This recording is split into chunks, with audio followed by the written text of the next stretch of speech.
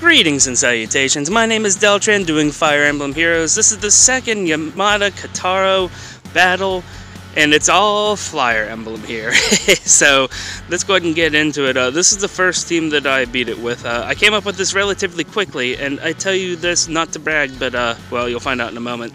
But anyway, Nunu is very important in this, as well as Xander. Really, anybody who can tank a hit from that mage and then retaliate is who you want to go up there on that defensive tile. So you're talking about Xander, you're talking about Ike, even with Life and Death. You're talking about Ryoma, and you could use Sanaki. You could probably also use someone like Niles and Varian. I haven't had a chance to test it, I'm very sorry.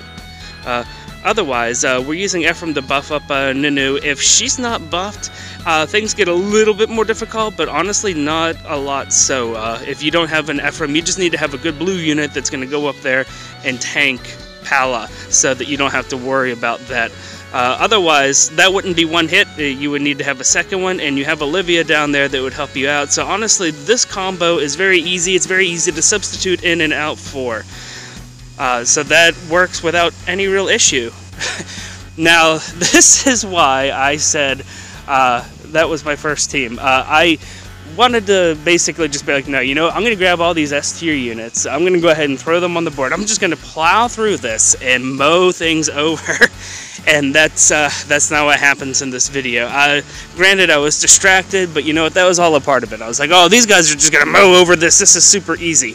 No, there's a lot going on here with these units, and I wanted to take this huge fail of mine as a moment to explain some of what's going on. First of all, Tsubaki does have distant counter, so be careful with that. If you are using Nunu to do the attack, that's great, because she's not going to take tons of damage or retaliation. If you're trying to use a blue mage to do that, just be a little bit careful that you haven't already taxed that poor blue mage, because if they're a little bit low on hit points, Tsubaki's going to finish them off.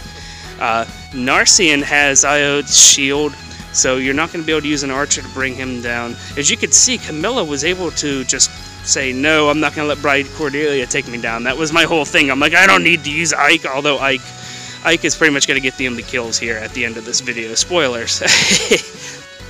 And Pala there is going to be a problem for you. Pala was a problem for me working around for a few reasons because of her sword breaker. Normally I don't really care about Pala. She just doesn't have enough umph. And most times, especially in PvE, she just is not a threat. But when it comes down to it, you need to be able to work around this Pala with sword breaker. And, well, here we go. Here's where I'm going to just lose. See, I thought Hector would be able to take out Camilla there, and I was wrong.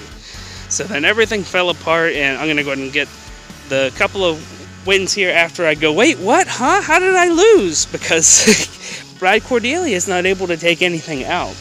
Really, when it comes down to it, archers are just not what you need in this fight for many reasons. This Fire Emblem team, one, they have elite stats.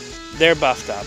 They're not normal, so they're not going to be what you would find in a normal PvP fight. But on top of that, these guys just have a nice kit. They have a lot of good defense. They have a lot of good attack, and you're going to just flop against them unless you very strategically pull people around. And that's another thing I failed to do. I didn't manage any of that on the right side, and that's what happened here. That's why it fell apart. That's why all these S-rank champions just sort of look like chumps right now. So, I hope you guys enjoy the fail. I know it sort of made me feel a little bit more humble, which was good. Like I said, that first team I came up with right away, I saw how to do it, and I'm like, well, you know what, I could just go ahead and throw all these S-rank guys there, and it'll just go ahead and be awesome. Yeah, there's some thought that you have to put into this. But don't worry, I have another strategy here for you that will work right now. Now let me start off here and say that doing this fight without any kind of extra movement, whether it's a horsey or whether it's a flyer or whether it's reposition swap, something like that, it's difficult. It can be done. As a matter of fact, this team can do it even though there's 2 repositions on this team. But it's very difficult. You have to really manage how to pull things, and I can't generalize it for you, to be honest. It's just really hard to manage that I find with these flyers in here. Or at least it's hard for me. Maybe someone else can handle it. I know a couple other people actually on YouTube is really good at managing movement, and maybe you'll find a tip from them. But what we got going on here, Spring Crom is going to go over to the right and tank Sabaki. Now, he's not on the defensive tile. If you put on the defensive tile, he's going to get ganged up on by Narsian, and he's just not going to have the staying power that you're going to need him to have. Now, over on the left, you can see that we were doing some reposition shenanigans there so that we could go ahead and make sure that Pala hits not a sword.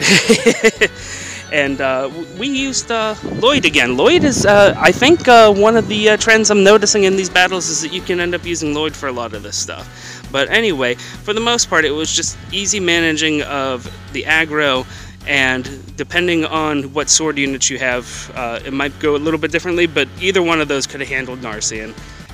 Either one of those could have handled Camilla. That's not the problem. Just making sure that you either had someone that could tank and then retaliate, and then have someone else to pull them out, or just have someone that could tank and retaliate at the same time is pretty much what you want to do. And hey, if you can do me a favor, rotate the phone into portrait mode if you're on mobile, or hit escape if you're on desktop and leave full screen mode, and click that like button if I've given you something to chew on. If you missed some of the latest Heroes goodness, tap or click on the links on the left, and if you'd like your information hot and fresh like Grandma's cookies, click that subscribe button. My name is Deltran. Thank you guys so much. We greatly appreciate all of you, and until next time, take it easy.